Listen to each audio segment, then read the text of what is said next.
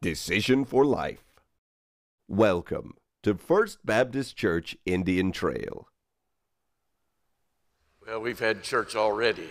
Amen. What a powerful, powerful worship song.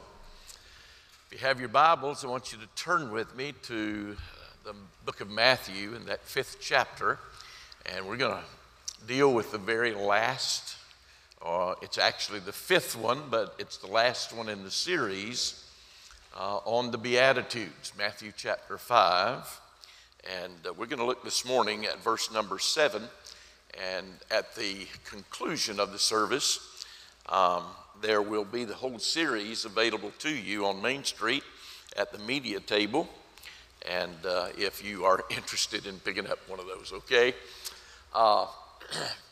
You know, I always think when we get through with the 9 o'clock service, I think, boy, I wish the 11 o'clock could get in on this.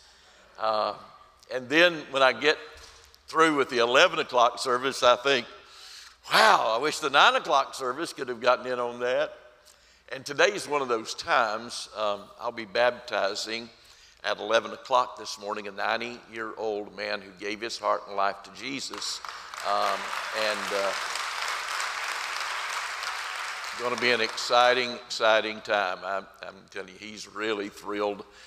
God's made such a difference in his life, as God always does. And his family was telling me that they're just seeing the fruits of that experience already in his life. His taste in television programs. They said we actually come through and we find him watching spiritual programs instead of something else. And that's the way it ought to be, isn't it? Old things pass away and everything becomes new. And I'm grateful for his salvation. So some of you, by the way, he was scheduled to be baptized the Sunday that we had to stop services. And so he's coming to get baptized today. And maybe some of you are here, you were scheduled to get baptized too. We can take care of that for you, and I hope that you'll follow up with that real soon. One of our values at First Baptist, if you know we got 5 of them, focused outreach. What's the B stand for? Biblical truth. And the C stands for Christ-centered worship. The I stands for what? Intentional care. And the T is for transformed lives. And one of the values we're going to be looking at this morning really is Matthew chapter 5 and verse number 7. And it is intentionally letting people know that we care, that we have a walk with God and that we care about them. And one of the things that you have heard from this pulpit for 37 years is we are all ministers of the gospel of the Lord Jesus Christ. Every one of us are ministers. We don't just have a minister, we are ministers. And that word actually can be translated just as easily servants. So we're all ministers and we are all servants. And we have a ministry in common. Every one of us have one ministry that really we all should be involved in. And that's the gift of mercy, or the ministry of mercy. Every one of us in this room, all God's people, really ought to be involved in the ministry of extending ministry, mercy, throughout all of the world. Look with me, if you will, at verse number 7. Blessed, what does that word mean? Come on now, this is the 8th. Surely by now you know what blessed me. Happy. Happy are the merciful, for they shall what?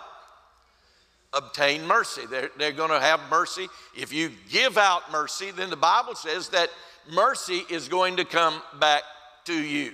Now, so it begs the question, what is mercy? We could easily surmise that mercy is forgiving people even when they don't deserve to be forgiven.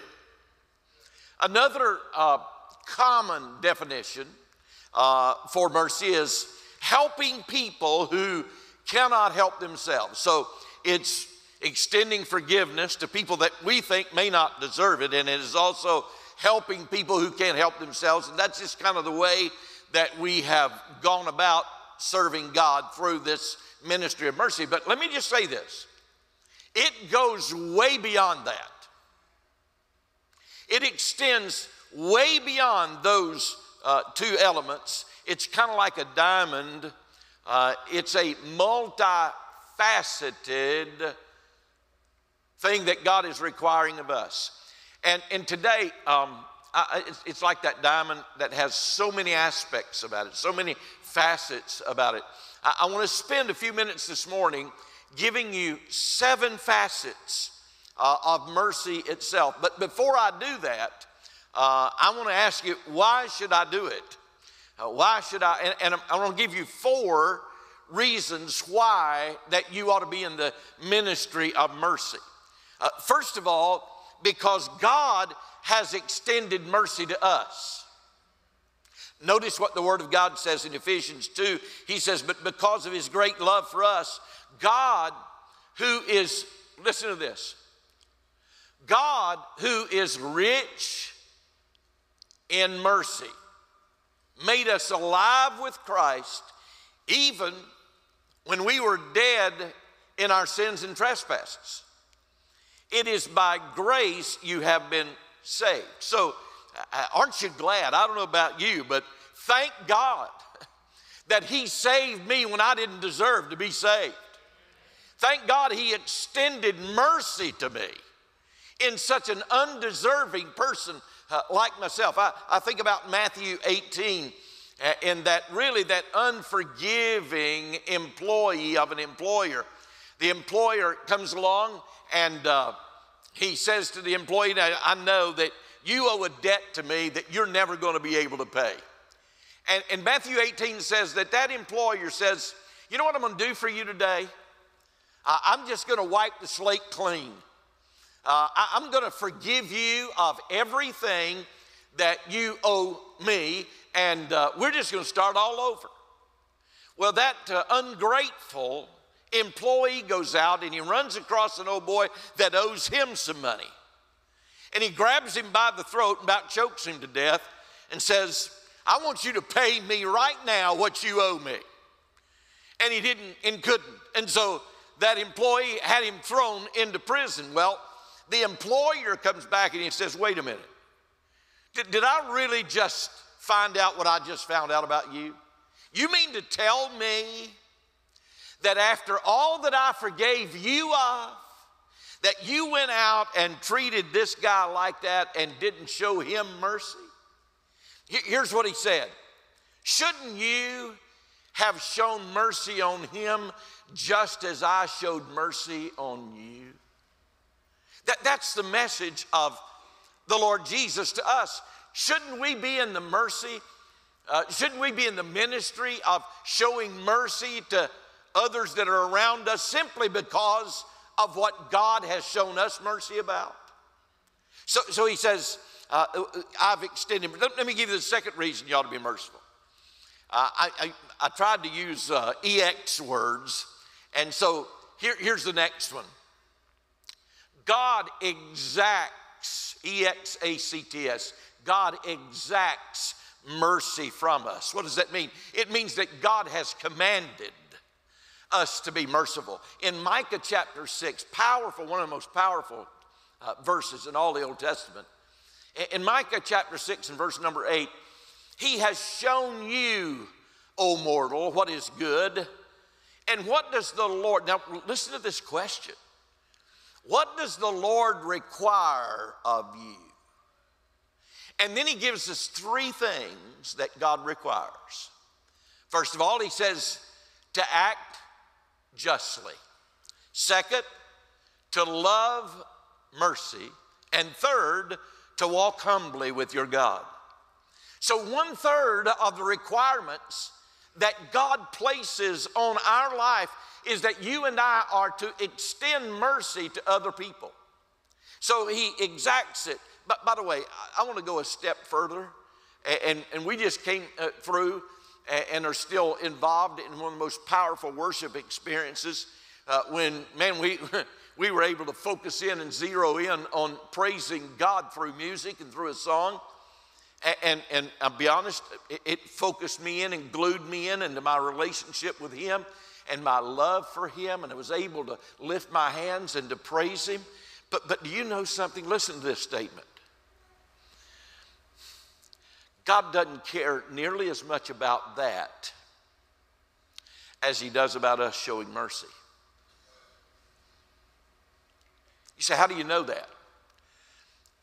One of the most powerful verses, I gave you one of the most powerful in the Old Testament. I'm going to give you one of the most powerful verses in all the Bible. And the reason that I know that is because Jesus quoted it 2 times in the New Testament in His relationship to the Pharisees. Now I want you to listen to what He said in Hosea chapter 6 and verse 6. He says, I don't want your sacrifices. I want you to be merciful. Hosea 6, verse 6. I would rather you be merciful than I had for you to come and sing your songs and praise me and sing kumbaya and all of that. He says, I would much rather you be merciful than I had for you to keep the rules of rituals. Well, that's mind-boggling, isn't it? That's how much that God is commanding us to be merciful. Let me give you the third reason.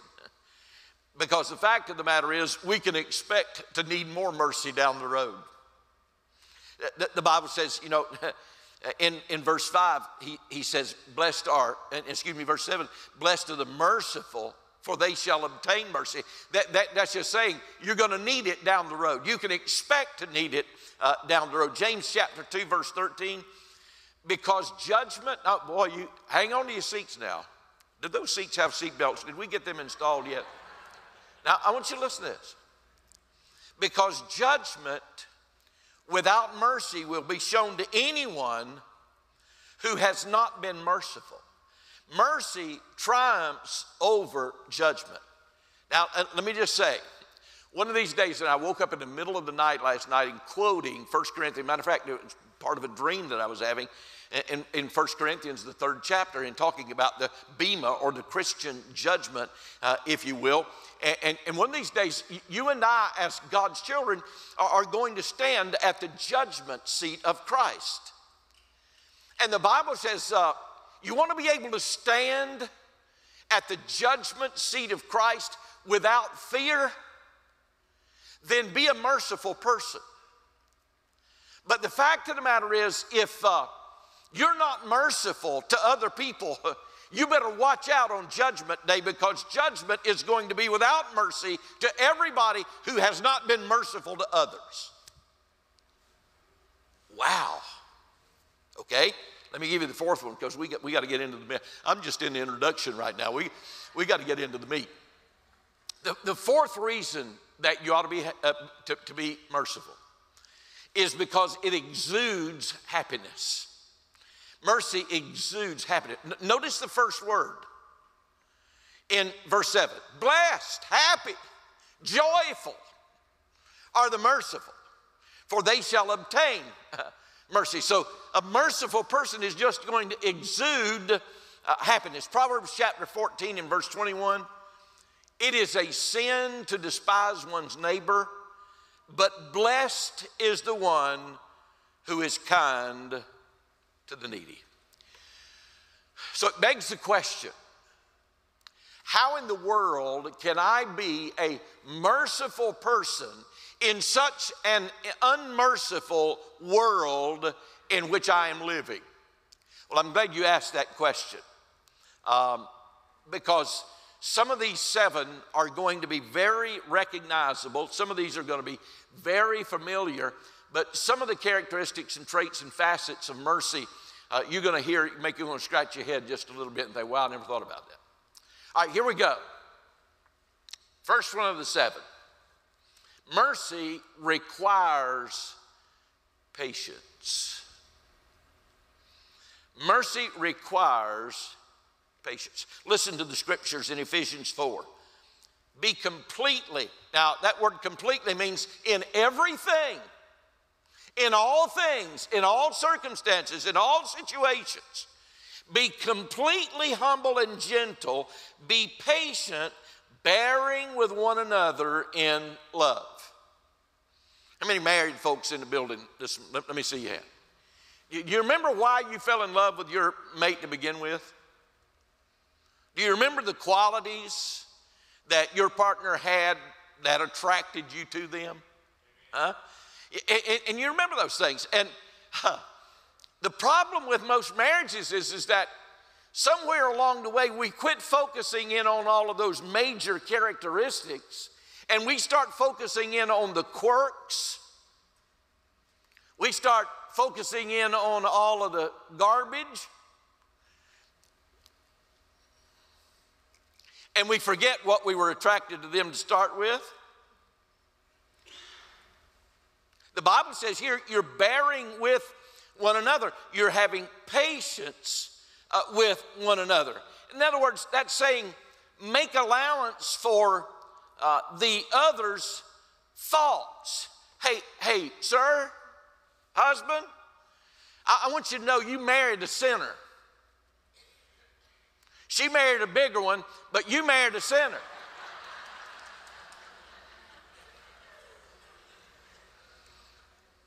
I believe that patience is needed at home more than anywhere else where we live our life. Can I get an amen from anybody in the house? We need it at home. You understand, they're two imperfect people that join together in a union. And when you have two imperfect people joining together in union, it's not going to produce a perfect marriage. I said this a couple of weeks ago. It's just two great forgivers that make it work. Amen? All right. How do you do that? How do you have such patience in a home? Here's the answer. Wisdom. The wiser that you are and become, the more patient that you're going to be with the people that you live with the people that you work with, the people that you go to school with, the people that you have relationships with there, maybe in your neighborhood. With every sphere of influence about you, the wiser you become, the more patient. Where does the wisdom come from? The wisdom comes from the Word of God. And so you spend time in the Word, you understand what the Word of God teaches, and the more patient then that you are. James chapter 3, the Bible says, the wisdom that comes from heaven is pure, peace-loving, gentle at all times, and willing to yield to others. Listen to the last statement. Wisdom is full of mercy. All right, let me give you number 2. I got to hurry. Man, time's flying. Mercy relieves people. I made a statement a few weeks ago in another one of the messages is that hurting people hurt people. And the problem is that you and I get so busy living our life, we fail to look around us and see the hurts that people are having to go through. And we just don't have the eyesight to do it. One time there was a guy who came to Jesus and he asked the question, said, Lord, what's the greatest commandment? And Jesus just responds real quickly. He says, the first is that you got to love God with all your heart and your mind and your soul and your life, everything about you. And the second's like it is that you got to love your neighbor as yourself. And so the guy's trying to weasel out, and he's trying to wiggle out of the situation. And he said, well, who's my neighbor? So Jesus goes on to tell the story about how an old boy was traveling down the road to Jericho, and he was robbed and he was beaten and he was left on the side of the road for dead. And somebody comes by and they don't even hardly look at him. A second guy comes by and he doesn't minister to him at all. The third guy, who's a different race from a different culture, he picks him up, puts him on his donkey, takes care of some of the wounds that he could, and then takes him to a hotel in a nearby town and pays the bill and tells the guy, take care of this guy, and if it's more than what I'm giving you now, just trust me, I'll come back and pay you for whatever I owe you. Jesus looks back at the guy and said, now who's your neighbor? The guy said, well, the guy who really took care of the man. Proverbs chapter 3, verse 27, whenever you possibly can, do good to those who need it. Let me just quickly say this in conclusion of point 2. You've got to be on the lookout for hurting people. If you're going to be a merciful person, you've got to be intentional. And one of the things that the staff and I are working on so hard right now during this very unusual time in our history is that we're looking at from the perspective, looking at our community and saying, how can we make a difference? How can we let this community know that we're for them and that we love them? So you have to do it intentionally. Let me give you number 3. You ready? Mercy releases the past. Mercy releases the past. You got to be able to forgive people. You got to give people a second chance, especially those that have hurt you. You say that's not natural. I agree with you, it's not. The natural tendency when people hurt us is that we just want to get even. We want to strike back. We want to do tit for tat. Or, like mountain people, like me, you just want to write them off. I'm done with you. You know, that's the natural tendency. But Ephesians 4:31 says, and I want you to listen to this, a powerful statement. Get rid of all bitterness, rage and anger, brawling and slander, along with every form of malice. Be kind and compassionate to one another, forgiving each other just as Christ, God, forgave you. It's so important for us today. Why is that? Because it's the exact opposite of everything that we're watching being modeled before us in this world. It's the exact opposite of the way the world is treating itself. Let me just ask you a question before I go any further in the message. How would you rate yourself as far as being a merciful person so far? On a scale of 1 to 10, 10 being absolute, man, I'm right there. Where would you be on that scale? Let me give you number 4. Mercy responds positively. Now, let me just give you the bottom line on mercy. That most people would give you the definition for. Mercy is giving people what they need instead of what they deserve. Why would you do? Because that's exactly what God did for us. Can I get a witness about that? Hurting people, hurt people. Let me ask you this morning, just sit in your seat for just a second. When's the last time somebody really deeply hurt you? How recent has it been? When somebody just cut you to the bone, hurt you deeply. Here's my statement to you. They need your mercy. They need massive amounts of love and mercy. Luke 6 says, love your enemies, do good to them, and lend to them without expecting anything in return. You say, why should I do that? Well, for the very 4 reasons that I gave you in the introduction of this message. First of all, because mercy has been extended to me, because I'm going to need some more mercy in the future, and I can expect that. And God has commanded me to be merciful. And if I want to have a blessed and a happy life, then I'm going to have to be that kind of person that Jesus has said that I need to be. Number 5. Mercy reacts with a purpose. Mercy reacts with a purpose. I don't take any great joy in what I'm about to say. But aren't you absolutely amazed and astounded at the increasing number of attacks that are directed toward the Christian community? Is it not flabbergasting to you to watch our culture and our society suddenly turn and start making Christian people the bad people of our day.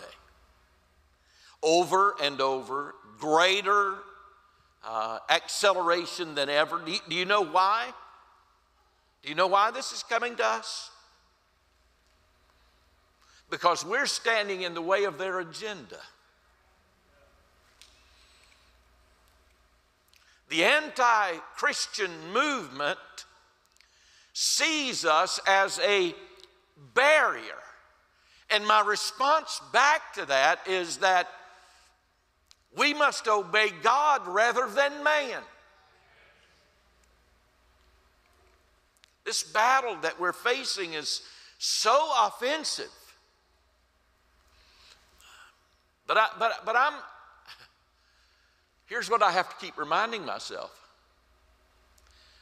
Me winning them to Jesus is a whole lot more important than me winning the argument.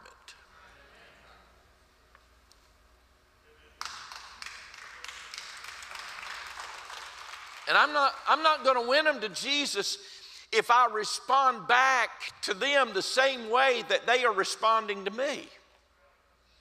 1 Timothy, I want you to listen to this. This is one of the most powerful verses. 1 Timothy, Paul writing, he says, even though I was once a blasphemer and a persecutor and a violent man. He killed Christians. He had them imprisoned. He was a major anti-Christ mover himself in his day. Now listen what he said. I was shown mercy because I acted out of ignorance and unbelief. But I'm in 1 Timothy chapter 1, but for that very reason I was shown mercy so that in me, the worst of sinners, Christ Jesus might display his immense patience as an example for those who would believe in him and receive eternal life. Wow. What are you saying? I'm saying we need to be really careful how we respond when we're offended by anybody. Because the fact of the matter is, they've got to see Jesus in us because we received mercy from God. We've got to extend that mercy to other people. Let me give you number 6. Mercy reaches out premeditatively. Now, that's a big word, isn't it? Premeditative. We usually equate premeditative murder, but today I want to talk to you about premeditative mercy. It's intentionally developing relationship with other people with the sole purpose of winning those people to faith in the Lord Jesus Christ. Now, in Matthew chapter 9, Jesus had a relationship with a tax collector. Now, some of you may work for the IRS and be watching. You may work for the IRS. It's a lot different back in Jesus' day than it is today. But this tax collector and that position was one of the most despised and hated and despicable positions that anybody could possibly hold. They were hated in their culture and in their community. Well, this tax collector comes along and he invites Jesus and the disciples. And the Bible says in Matthew chapter 9, and a bunch more notorious sinners to come to dinner at his house. Pharisees. Matthew 9 said, what in the world are you doing? Eating with sinners like that? That's despicable. How could you possibly do that? Now, remember a few minutes ago, I told you that Hosea 6:6 was one of the most powerful passages in all of the Bible because Jesus quoted it 2 times. He comes right on the scene and right on the heels of that with these Pharisees, and he just kind of says, let me tell you something, boys. I want you to understand that showing mercy is a whole lot more important than you going through the ritual of worship and paying sacrifices. You understand that mercy is building bridges with people that may not look like you, that may not think like you, that may not believe like you. in order that they can see Jesus in you and that you can win them to faith in Christ. That's being merciful. I'm talking about Republicans sitting down with Democrats. I'm talking about Democrats sitting down with Republicans. We don't believe like one another, but that doesn't mean that we ought not to be loving and merciful in order to win them to Jesus. Now, let me just say something. The very minute that you start developing relationships with somebody that does not believe like you, look like you, think like you, and act like you, you're going to get criticized. I was in the company of someone in the last 2 weeks, and I listened as they criticized a family for having relationships with another family over here that are living an ungodly lifestyle. And they ought not to be. In fact, that's bad. No, it's not. I was just thinking about Metrolina Christian Academy. And we're not here as a school to develop a socially elite class of people to isolate from the world. We're here to train up young men and women to know and to love Jesus so that they could penetrate the darkness and the lostness of our land. I thank God for the Christian teachers that are in the public school system. They have an opportunity to let their light so shine before men that they may see their good works and glorify their Father which is in heaven.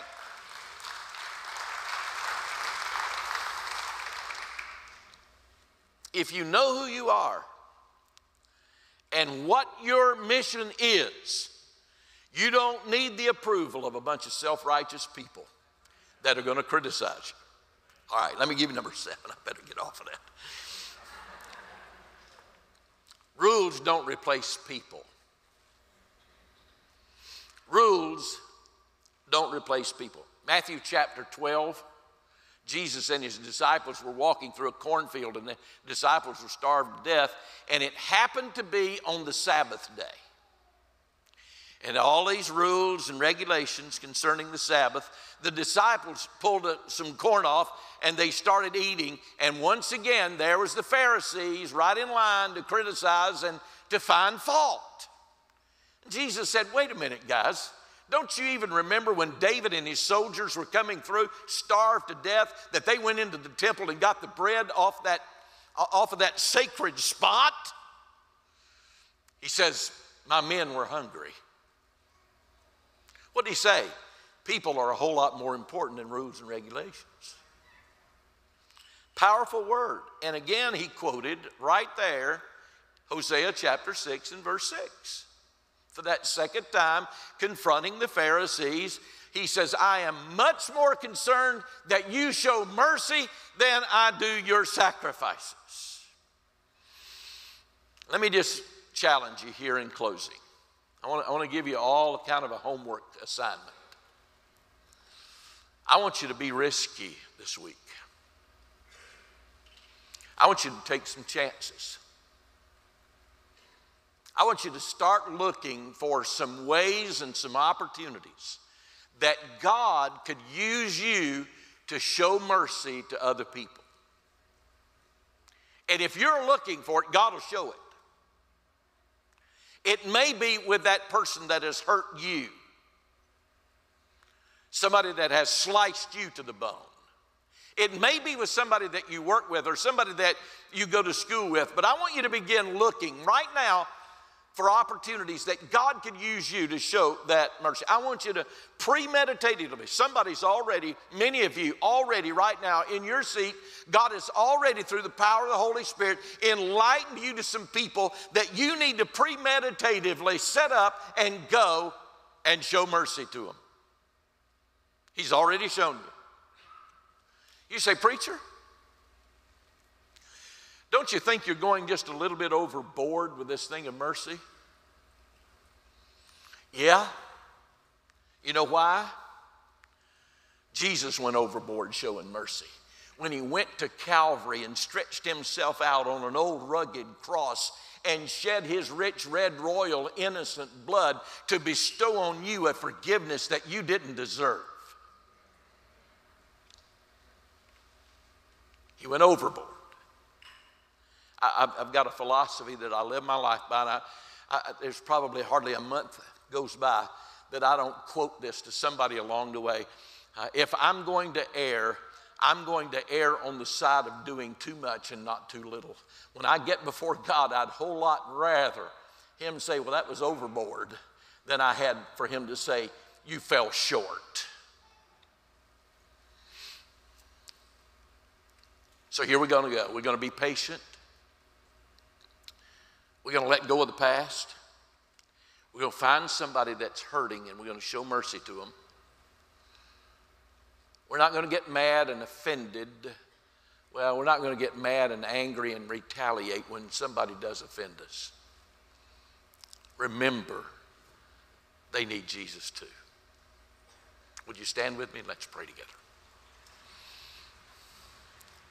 Before you close your eyes, I want you to look up here just a minute.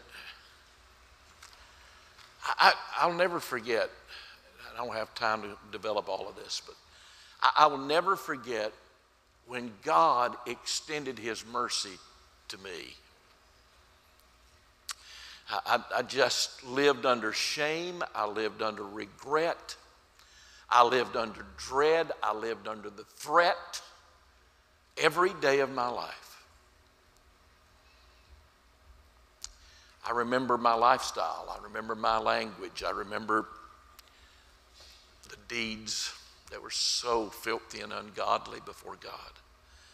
And I remember the day that he showed me his mercy and he forgave me of every bit of that. How many of you remember that day God showed you mercy? Isn't that wonderful? And there's a ton of you that have never received his mercy. You know what? Before you can be merciful, you've got to receive it. God's got to give it to you. And could it be that the reason life just doesn't have any joy and peace and contentment about it is because you're not a merciful person? Because the Bible says if you want to be happy, if you want to have joy, be merciful. But before you can be merciful, you got to receive it from the Lord. And I just encourage any of you that are here right now, receive into your life God's mercy. Trust him. Would you bow with me and let's pray together? Maybe that's you. Would you pray something like this right now and really mean it with all your heart? Heavenly Father, oh, I know that I'm undeserving of your forgiveness. I know that my sin has separated me from you. But Father, I'm asking you today to forgive me of all my sin. And right now, I receive your mercy. Right now, I receive your grace. Please forgive me of all my sin. Come into my heart and save my soul. Thank you for forgiving me. Thank you for coming into my heart. Thank you for saving me today. Thank you for watching Decision for Life. Our location, life group, and program information are available online at fbcit.org. We hope you will take the opportunity to join us in person. Thank you from the family of First Baptist Church, Indian Trail.